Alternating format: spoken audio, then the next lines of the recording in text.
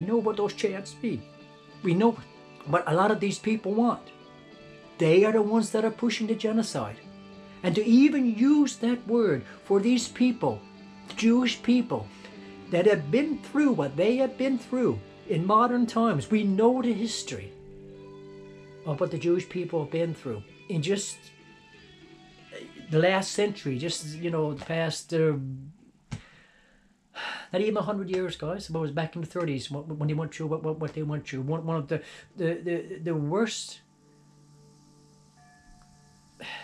worst attacks on a racial group of people, an ethnic group of people that has ever existed in modern, that I'm aware of myself personally. If somebody can tell me of something worse than what was done to the Jewish people back in the 30s, I'm open to hearing it, okay? But you present good, solid facts to me to persuade me that there was a worse crime committed to a group of people in the modern era beyond what was done to the Jewish people back in the 30s, guys.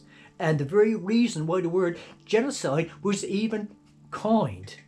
Now, to take that word and to throw that in the face of these people, and to say that these people are doing what that regime back in the 30s did to them, it's a whole new level of degradation, guys. It's a whole new level of insulting someone, degrading someone. Because I have watched enough footage throughout my lifetime of the Holocaust. I know what was done to the... I don't claim to know every single the story, because I can only go into it for so much, guys, and it starts invading my mind. It starts invading, like I have dreams about it and everything. Like I can only expose myself to so much of it, and then I have to pull myself back. But I have exposed myself to enough of it throughout my lifetime to fully understand why the term genocide was used for what was done to these people. And I don't have the words for any group of people that are accusing the Jewish people of doing to another group of people, and I'm going to mention that we know who you're talking about, that they're committing the genocide toward, and to say that the Jewish people are doing to these people what was done to them, when you know full damn well, if you have a thinking brain at all, and if you have educated yourself to any level at all, guys, you should know that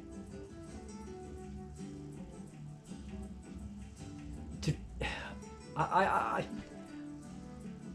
don't have the words for it, guys. I truly don't have. I'm struggling to figure out how to phrase this to express the rage that I'm feeling, that anybody could do that, could take that word and throw it back in the faces of the people that the word was coined for, because of the level of atrocities that were committed to them.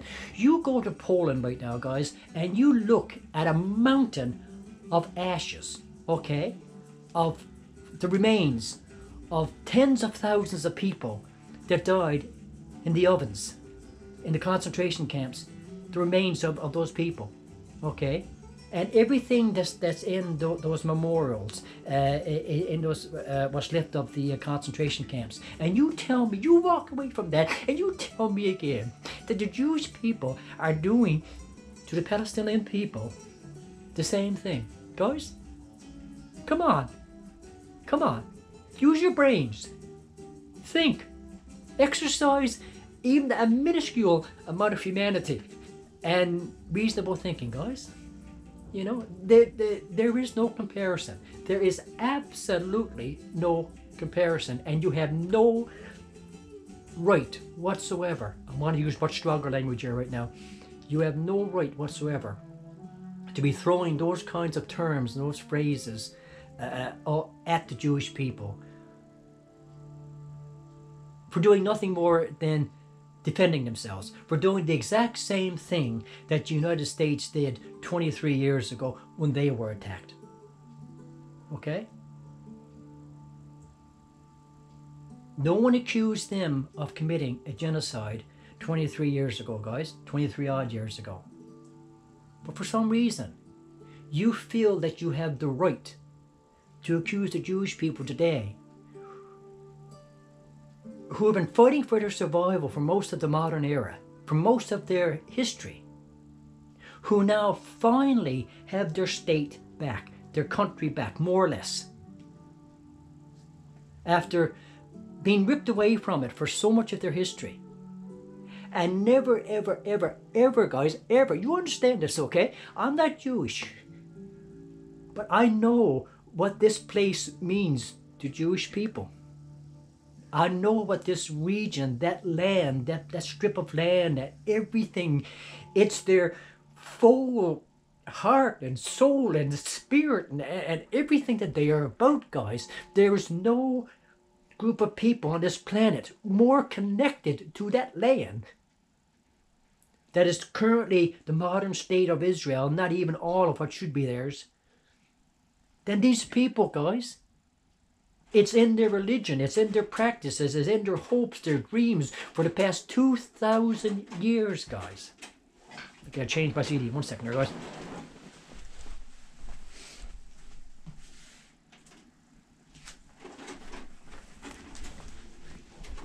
I just put one CD on as background music and it just went through there. I'm going to have to check now and see how far I've gone through this. I might have to clue it up better shortly. Again, this is not scripted, guys. None of my videos are scripted. What I'm struggling to do here is to... This is my love message. As corny as this sounds, this is my love message to the state of Israel, to the... Jewish people. This is not a speech. This is not politics. This is sheer raw humanity being expressed to my fellow humans, to my Jewish family. You're my family. Everybody asks one of you, I don't know you. There's a small Jewish community here in town, guys. You're my family. You are a part of me. You're in my heart. You're in my soul. You're in my mind. You're on my thoughts constantly.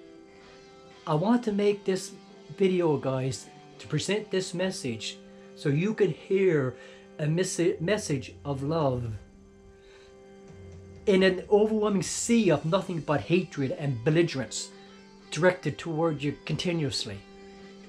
I want you to feel love, to know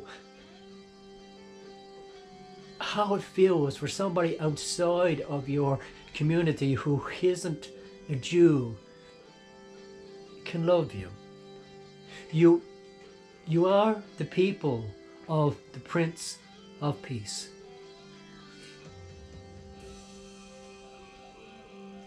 I was brought up in a Christian background, guys. That's true. I live here in Newfoundland. Born and raised there in Newfoundland, guys. 6th, 7th generation Newfoundlander. 2nd generation Canadian. Canada is a Judeo-Christian country, okay? It was founded on, as all of North America, okay? Founded on Judeo-Christian principles and beliefs, okay? So is the province of Newfoundland. Everyone that came here outside, the first indigenous people that were here when we came here, all come from Judeo-Christian nations. So I was brought up in that belief system. And from as far back as I can remember, guys, I have had an understanding of what the Kingdom of Israel, the later Kingdom of Judea, and now the modern state of Israel means. Now, yes, it was through, you could say, a clouded lens, in a sense, excuse me, in that it's all, the whole story is revolving around one Jew. One insanely miraculous, amazing, outstanding, phenomenal Jew. not Christian, not Muslim, Jew. A man who once walked the face of this earth, who embodied love, nothing but love. His whole message, his whole being was about love, harmony, peace, getting along, understanding one another, loving one another, seeing the other as an extension of yourself, your other as your brother, your sister, your family, all being family. He didn't just preach the message, he was the living embodiment of the message according to what tradition has passed down to us, guys.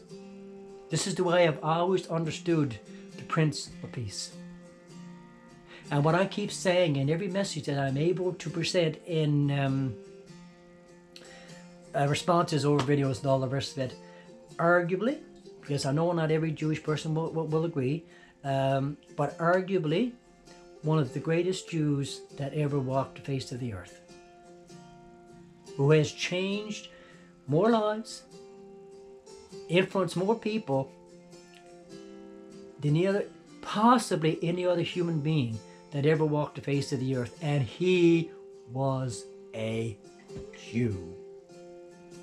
He lived as a Jew, and he passed from this plane of existence, guys, as a Jew. And that should be a sobering reminder for everybody. Every Christian person that claims to be a true Christian person, and those from the other faith that are actively, the extremists within that faith that are actively working to try to destroy this nation and people, that you claim to revere this individual, yet he was a Jew. He wasn't the first of your faith, and he wasn't the first of my religion. He was a Jew, guys. And I have wondered many, many times over, wherever he exists to right now, what he feels. These are his people. This is what my heart tells me, guys. These people are his people, his kindred. These were the ones that he embodied his physical life to live amongst. He chose the Jewish nation. He chose the land of Judea, the Jewish people, to be one of these people, to live out his earthly life as one of these people. There must be something special about these people, a certain way of living, a certain set of principles and so on that caused them to decide to incarnate at that time, in that place, amongst those people. And it's recorded in our scriptures, the Christian scriptures, where he wept over Jerusalem. He loved his own with a burning, bitter passion, guys.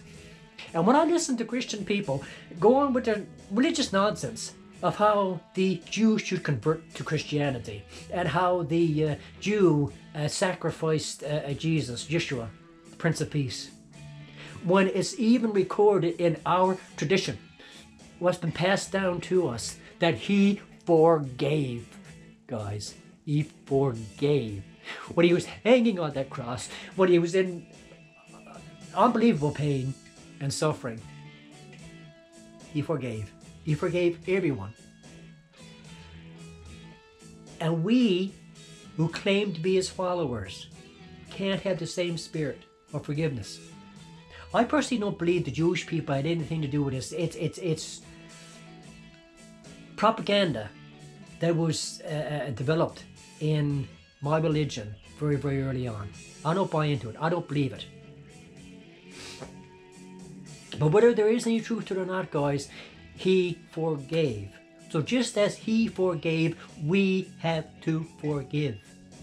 The Jewish people are precious to the Prince of Peace. They are precious beyond words. And I, for one, will not believe for 1 second that wherever he exists to right now, that he's the least bit happy with the way these people are being traumatized and demoralized and degraded and torn to pieces mentally, emotionally, physically, their nation being ripped apart, their communities ripped apart, their lives ripped apart, guys. No one's ever going to convince me that wherever he's to right now, that he's sitting there, he's residing there, he's watching all this, and he's happy with this? He's okay with this? You can take all your religious propaganda and get on my face with it, because I don't buy into it, guys. I don't buy into it. My sense of everything tells me something different. And if people of this particular religion, as they're trying to destroy the Jewish people, if you revere this man to the level you say that you revere him, and you see him as a great prophet, then through that, through him, you should love the people that he loves himself, that he cherishes, that are like precious jewels in his sight. Always have been, always will be, guys. He never, I have said it in message after message after message after message, stuff that's gotten deleted time and time again. He never walked away from his own. He never turned his back on his own. And he still hasn't today. My precious Jewish family, do not believe that lie either. Yeshua cherishes you. He still cherishes you. You are precious to him beyond words. Just like we all are. And of course we all are. Of course we are, guys. Of course we are.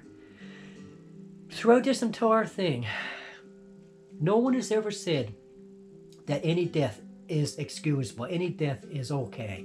I'm sick of this lie as well that's being propagated by the side that is trying to destroy this nation and people. We are not saying that deaths that are happening in... I can't even say the words because I don't know what's going to do for the video. That strip of land that we all know now, it's quite so well. No one has ever said that the deaths, the innocent deaths that have occurred in that area is okay. Or in the other area. Okay? But you got to understand, guys, the Jewish people, they just cannot roll over and allow themselves to be destroyed. To allow themselves to be annihilated. And that is what every single last one of you are calling for. You're calling, when you say the things you say, when you put these insanely unreasonable demands on Israel that you put on them,